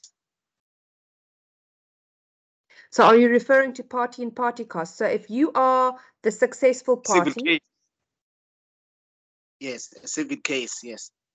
so if you are the relevant successful party, obviously costs follow suit. So in most instances, except for in constitutional litigation where it works a bit differently, you are responsible, you might be responsible for the other party's costs. So in other words, the person but it pays party to party costs. So in other words, it goes to the taxing master, it's taxed, but you yourself might still be liable to your attorney for attorney-client costs. So the cost of the relevant litigation, etc., would be party-to-party costs, but you, even if you are successful, there might still be certain fees, etc., that you are responsible towards your attorney for attorney-client costs. That is above and beyond the party-to-party costs. And that's why it's so important to write at the outset when you need to conclude your fees agreement with your client, and you need to inform them of that, what you might be responsible, that if you also, very importantly, that if there is a plan to litigate, and if you do litigate, and if you are unsuccessful, you might be responsible for the other party's party-to-party costs. But you are still responsible towards your attorney as well for attorney-to-client costs as well.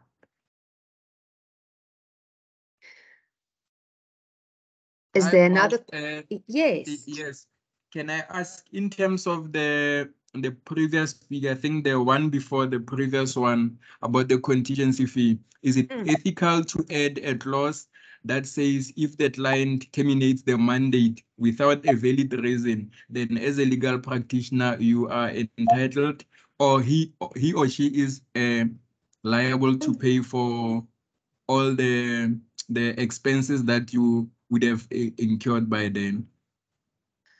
I'm not going to lie to you. I'm not too sure. I'll have to have a look at the relevant sections from the Contingency Fee Act, but I'm almost, it feels to me almost that it's not going to be allowed for, and I'm sure that it's regulated by the Act. So I would just read the specific sections of the Act, but I trust that depending on what, what the Act says, I almost think that you will not necessarily be able, and it also depends where in the case, how far along, etc. But yes, in terms, if you ever plan to act in terms of on contingency fees or on contingency fee basis, make sure that you're knowledgeable about the Act, all the requirements of the Act. And as I've mentioned, people mostly act on contingency fee basis and RAF matters and their medical negligence. So if you're planning to specialize in those, you'll need to have in-depth knowledge about the Contingency Fees Act. Prof? Or maybe because the legal costs are usually recovered from REV. So maybe one can liaise with the legal practitioner who's going to take over the matter to say when you do the legal cost and taking you to the tax master and everything, then you will be entitled to the work that you perform in terms of making copies, traveling, and all those things. Because I think it would be unfair on you not to be able to recover those. It might be that you are able to claim, but you'll just have to go and check the Contingency Fees Act specifically for the details there. Prof? Yes. Can I just put my 2 cents on it? You're welcome to. What mostly happens in terminations is that when you're acting under contingency, most attorneys specify in their special power of attorney that if you do terminate, therefore they are entitled for what will be called the party on party tariff, which is will be like double the tariff of what it would have been in a normal circumstances where the matter has been finished with them. So mostly they do claim against the client based on that fact that they specify on their power of attorney, because contingency fee agreement per se, it doesn't say that you can claim against a person who terminates. However, as a person who, as an attorney, you need to specify to your client that, however, if you do terminate me while I'm acting on your behalf, this is what I would be entitled for. Mostly it's your fees, but on a party and party scale. Yes. Yes. There we go. And it would also have to be then set out in the relevant fees agreement so that your client knows what they're agreeing to, and that if they cancel, that there might be a responsibility in terms of the relevant fees. Prof, may I ask a question? Sorry. Yeah, okay, you can go first. Just, there are some questions in the chat box. Now, do you address them, or who addresses the questions that, haven't been raised verbally and vocally, but have been asked in the chat box? Where do we find the answers to those? I'll quickly have a look on them, and if you have posted a question in the text box pertaining to you can just raise it verbally with me as well. Is there anything? No, not really. I do see there is a question here. I've just lost it here, but there is a question that hasn't been raised vocally. So I'll just go up and see. Just hold on, unless the person that put it down wants to vocalize and ask it. Yes, please. If I've missed your question, if you posted a question in the chat box, I've missed it, just please raise it now. You're more than welcome to raise it verbally now. Can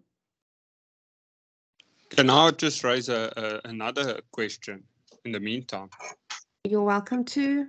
I just want to check. I've heard that punitive costs, is that different to party and party costs? I think putative costs, you know what, is that not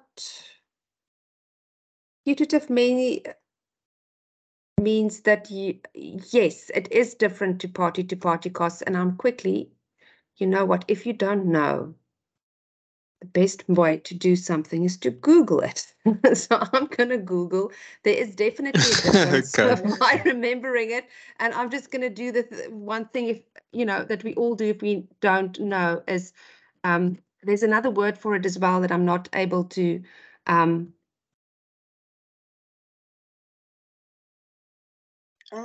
get to now, but I think there might be a cost. It might be what you're referring to, that if attorney is extremely negligent in the way in which it conducts, actually the court may order costs against the relevant attorney as well. So that might be what you're referring as well, and that serves as a cost order to basically sort of, it's a deterrent to not be extremely negligent. So there is a sort of that cost order. If I'm not mistaken, it might be putative. I'm not too sure, but there is definitely a cost order that can be awarded as well against if there is extreme negligence. I can't exactly recall the term, but I'll see if I can find out, and then we can discuss it tomorrow during CLP as well. Okay, right. Yeah. Okay. I wanted to raise a question after that one. Hi, Prof. What happens to a candidate attorney if the principal is removed from the role, is removed from practicing as an attorney? So obviously you will then have to cede your articles to another relevant principal if they're able to take you. And it is something that obviously also have to be disclosed when you do your admission. But if they are removed, mid-attorney cycle, obviously you have to look towards the cession of your articles to another attorney to complete. And then it is something that will have to be raised in your admission papers as well. Prof, here go. This is, sorry, is that finished? The conversation finished? I hope so. I'm still hoping that maybe the prof will say the LPC will intervene on behalf of the candidate. The problem is, to what extent can the LPC intervene? Because the LPC is not able to, because the thing is, you need to finish your articles, right? So the LPC won't be able to intervene in the sense of finding you another articles of clerkship or whatever the case might be. In that specific instance, you know, if it's within a firm, you'll have to cede to another attorney that's also practicing in the relevant firm. But it is, unfortunately, I don't think that is within the mandate of the LPC. You know, it is the candidate will have to look for another attorney that can take over to act as principal, and also it will have to be something that you will also have to mention in your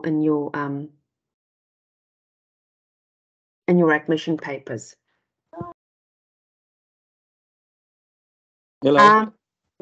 Let me just quickly see. I see there's a Cabello that's had his hand up for quite some time. Cabello, do you quickly want to ask your question? Hi. Is it Cabello? No. Where can we find the assessments on the platform? I don't. Assessments in terms of previous assessments for the subjects that's been written? No, the current assignments that we need to submit. The current assignments or previous assignments? Current. The current ones, you'll have to ask Sukiswa in relation to where the assignments is and how you can access them. Okay, we cannot find them on the platform, but also, is it possible to get a soft copy of the study guide? To get a? Soft copy of the study guide, for the study guide to be uploaded as well. I do not think so. I don't think there's soft copies available to distribution to students. Again, you'll have to confirm that with the Zukiswa. Thank you. Okay, perfect. I'm just quickly going down the list. Kabelo, do you have a question? Yes.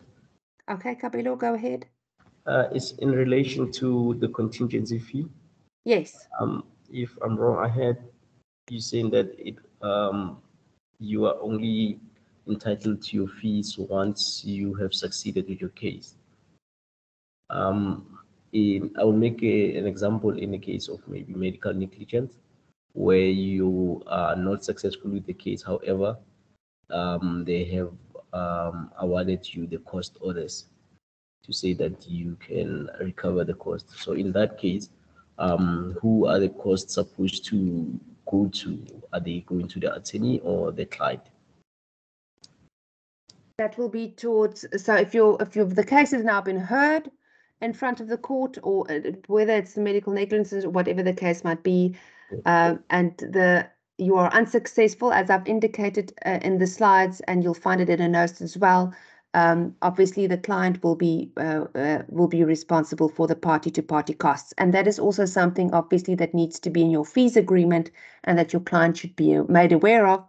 That even though it's contingency, successful basis, you still run that risk of being held liable for party-to-party costs. No, where you are awarded the cost order in your favor. In your favor, yes.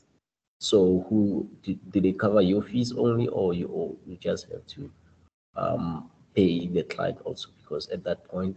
Oh yes, no. So it covers your fees. So as I've mentioned, so it covers your fees that you would normally charge, and you for contingency fees also, it's called a success fee that can be an addition to the fee as well. So whatever the client gets then paid out is then basically it covers your fee, and the rest is paid out towards the client. All right, thank you so much. Okay, there's a Lawrence here with a question. Prof, can I just ask a question here? I just want to check something here. Well, I will take you a little bit back. I'm sorry to take you back. I just want to check in relation to admission, if you do allow me. I just want to check one question. Yes. Yes, in an event that I am being rejected or not accepted by the court when I apply for admission, is there any other legal recourse, or can I appeal the decision of the High Court? Because obviously, courts, they are not also so much perfect. Then they might make one or two mistakes. Can I challenge their decision, or is it final? Yes, obviously you're able to challenge any court decision and to follow the relevant appeal route, but you'll find a lot of the times in terms of well, this is just from recollection when I did my articles of clerkship, and you go to register your contract, and usually your papers are submitted to your the relevant provincial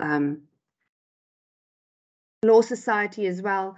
They also have a look at your papers, and a lot of the times they'll say, oh no, this is not correct, you'll need to amend your papers, you'll need to put in X, Y, and Z before it serves before the relevant court. So there is there is advice in terms of what should be put in, what will get the admission application through the relevant courts. But yes, and it's a good idea, obviously, to get an advocate. If you're a bit uncertain about this, about your application, obviously, as well, or there might be a bit of a tricky area there as well, it is a good idea to obviously get a counsel or an advocate to move your application, which has got a bit of an experience in moving these applications, and that also might have dealt with a few difficult cases. So don't just because usually we just advocate from somewhere, or a friend, or whatever the case might be, to move your admission application if it's not too complicated. But if you do foresee that there might be a few complications in relation to your admission, it's also advisable to get an advocate that's got some experience in moving these applications, and that might be able to address any concerns that the presiding officer might have. Ma'am, can I also ask in that, is it possible that you can be registered for your articles and then be rejected when you have to be admitted? Because isn't that when they are registering your articles, they screen you and check everything that might be a problem? No, obviously you can be rejected by the court as well. When they find that, for example, they might find that you're not a fit and proper person. So that might be one of the biggest reasons why you're rejected in terms of registering. Or it might be that your papers is an absolute mess, and that you haven't addressed everything that should be addressed in terms of the relevant regulations, and in terms of the relevant legislation, and in terms of that, your application to be admitted can be rejected. So it's an absolute possibility, and it has happened before when you are rejected in terms of being admitted. So a possibility, and that's why it is so important to really pay attention to your admission papers. Make sure that you get everything right. Look at previous examples. If you know this, as I've just mentioned, if you know that there's going to be a difficult area, to get somebody with experience to move your application, and very important to make sure that you address everything that's required of you in terms of the relevant legislation in your founding affidavit. Oh, okay. Ma'am, just to help out here, there is a gentleman who asked if he can get a soft copy of a study guide. There is a study guide online. When you go to your landing page of LEAD, there is a study guide. Oh, wonderful. Thank you so much for providing that information. So it seems like there is a soft copy of the study guide available on the website. Thank you for pointing that out. Yeah, I will just post my number now. We have a WhatsApp group. I will just assist him. That's perfect, and thank you so much. And it's important to help each other out. sometimes feels a bit distant if you're just on the computer. So yes, that'll be absolutely great. Any other questions? That's I see. There's a couple of hands still up. There's a Hotatsu Pakati. You've got a question? That's correct, Prof. I asked about the principal if they get removed from the role, but just thank you.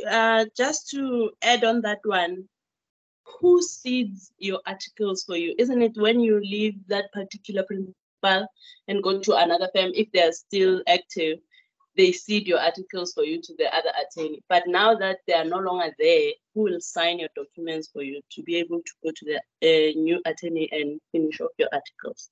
Yes. In relation to if that attorney just disappears, or whatever the case might be, I'm not too certain. Also, I mean, also relevant is, for example, if your principal passes away, you know, what happens then?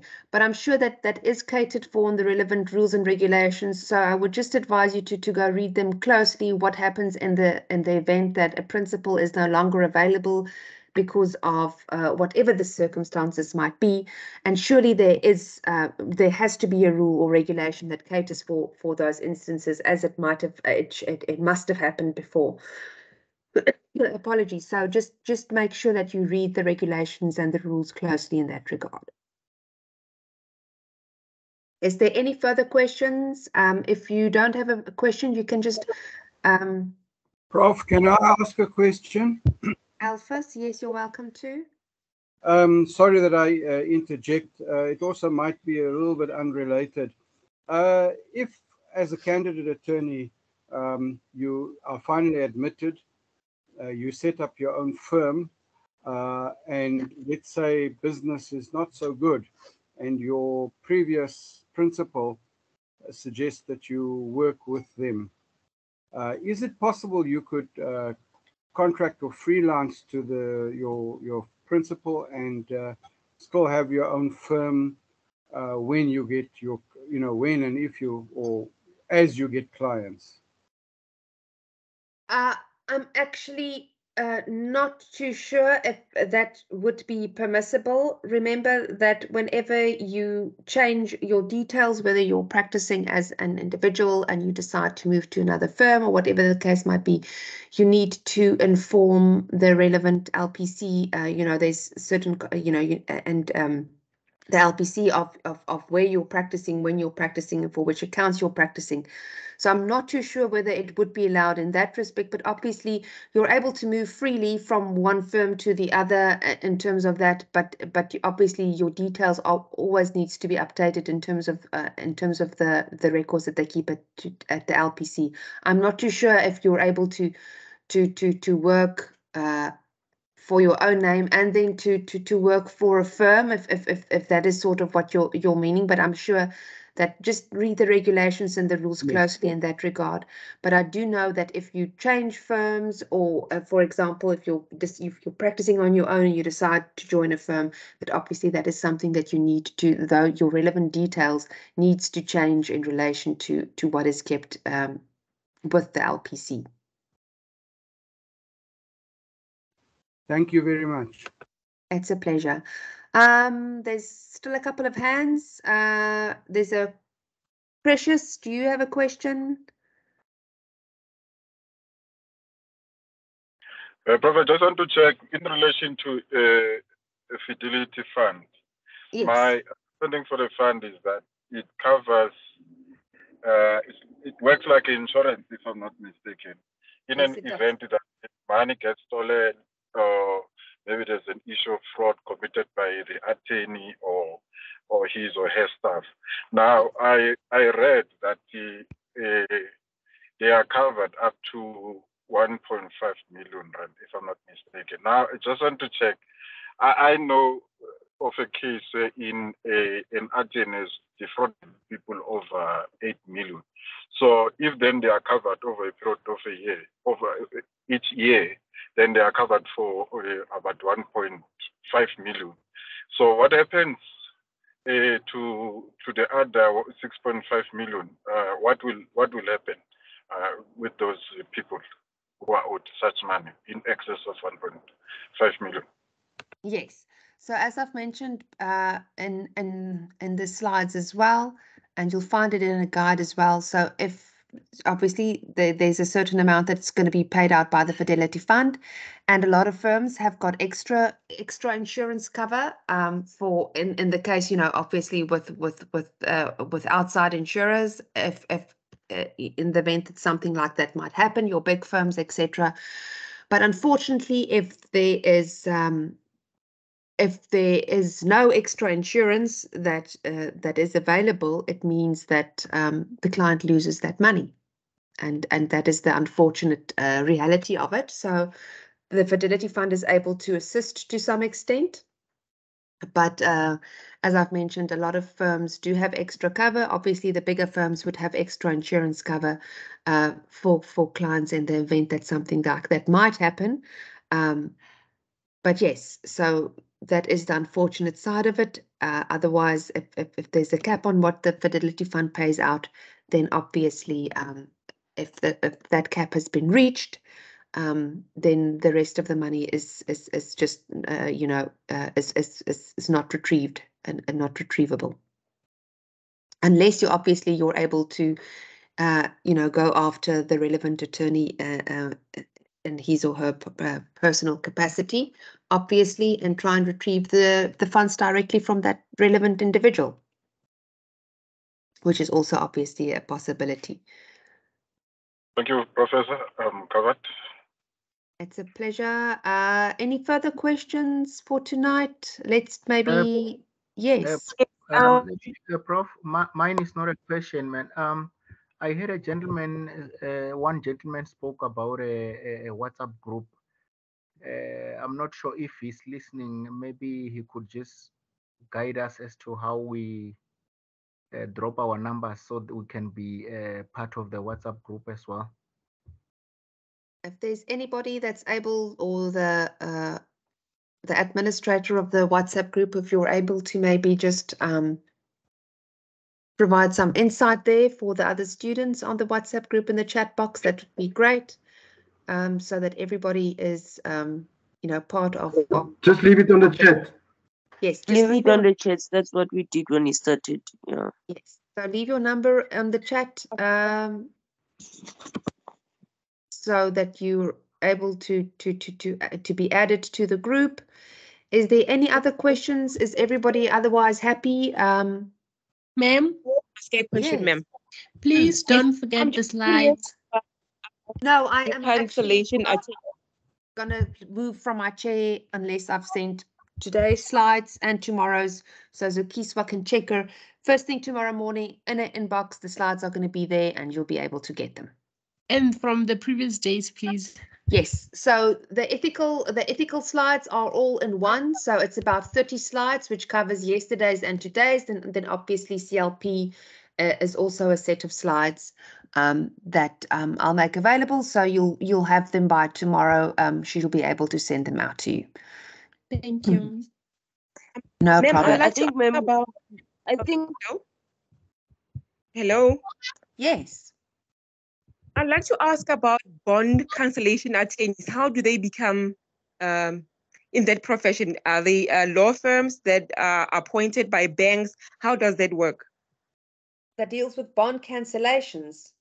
Are you Yes, talking about a conveyancer, or if you just cancel bonds? A conveyancer that works with the bank, because I know they are dedicated bond cancellation attorneys. So I'm wondering, if are they appointed by the bank? How do you, is it a law firm that is appointed by the bank? I don't understand how that works. And you are asking me a question of which I know nothing about. My knowledge of conveyancing and conveyancing practice is rather not too up to date. So if anybody knows, but bond cancellation, they would.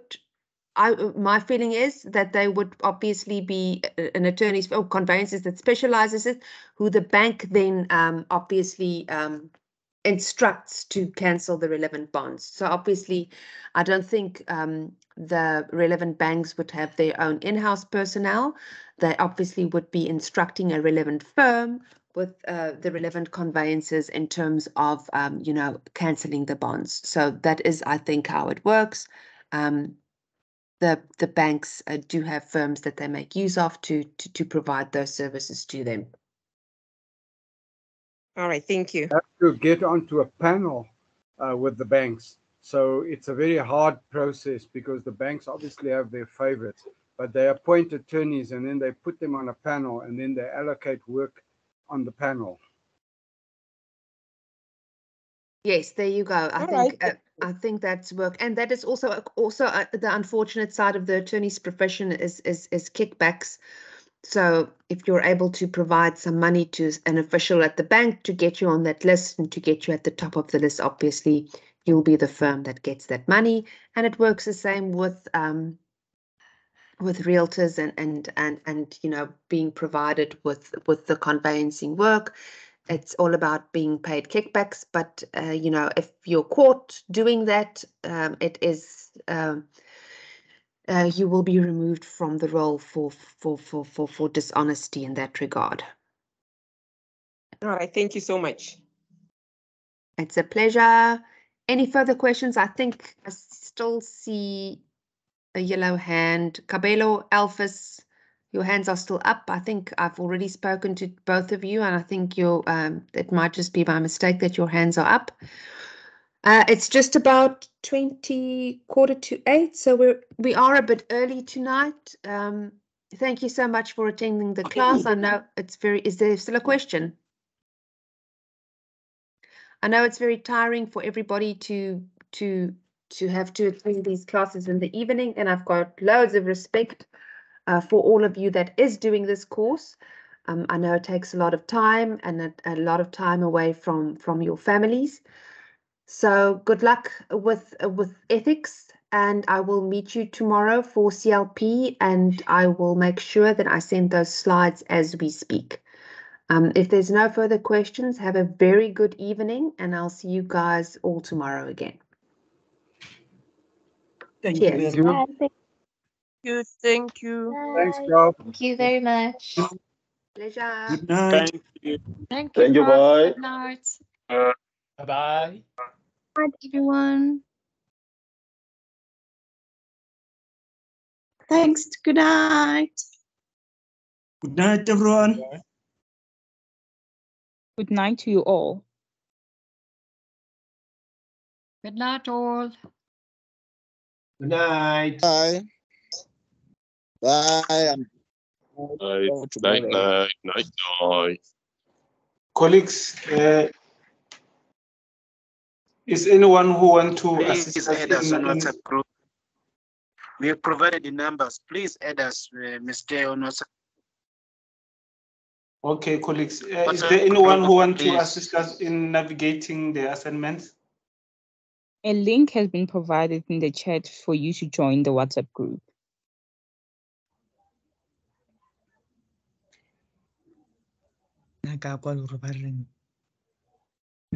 WhatsApp group. On the chat, and you're going to be added.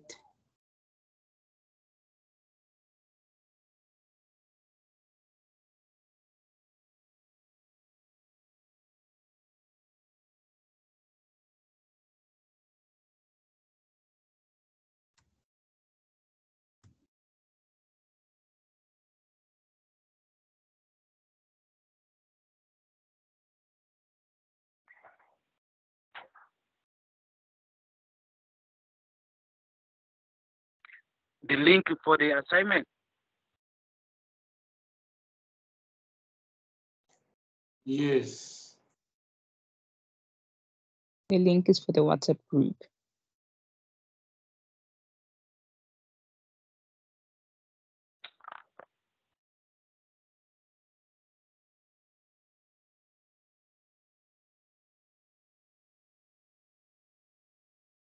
Where to find it?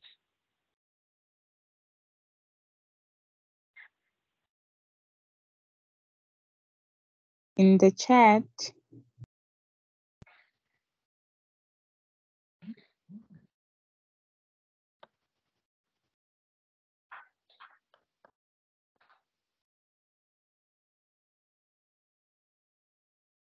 Okay, okay, thank you. I've found them.